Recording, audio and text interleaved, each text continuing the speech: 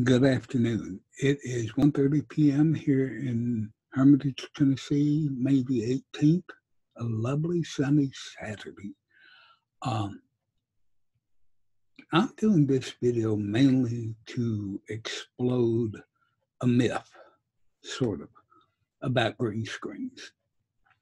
As you probably know, if you've done any playing with green screens and watched any videos about them, you need a certain shade of green. It should be a matte finish, not shiny or anything. The color should be the same all the way across. And that's true to an extent, but not really. I'll show you why. As you can see, this is the Elgato green screen right here, okay? This is a green satin tablecloth. You can see how shiny that is, all right?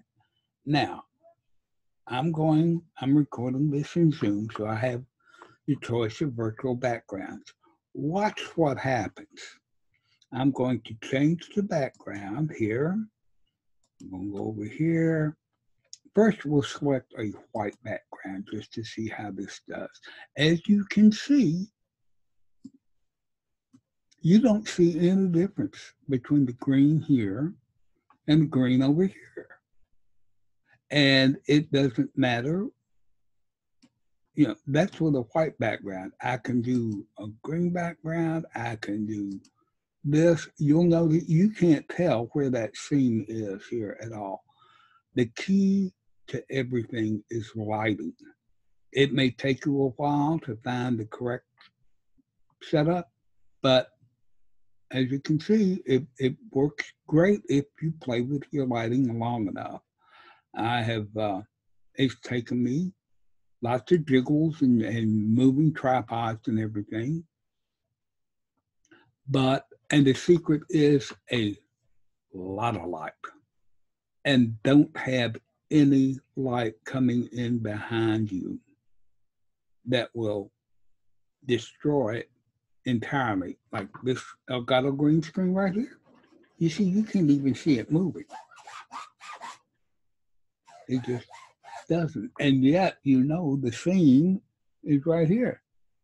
That's where the seam is between the Elgato and the other one. But you see how,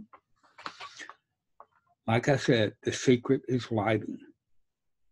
So if you've got two different pieces of green material that aren't, neither one is wide enough for you, put them together. Try playing with your lighting. You may be surprised. You don't need to buy anything else. You've got everything you need right there. And when it comes to lighting, I cannot recommend highly enough the Viltrox lights. They are adjustable both for color range from 3600 to 5400 and for brightness. And they are not expensive at all. You know, I've got 1, 2, 3 of them used on this.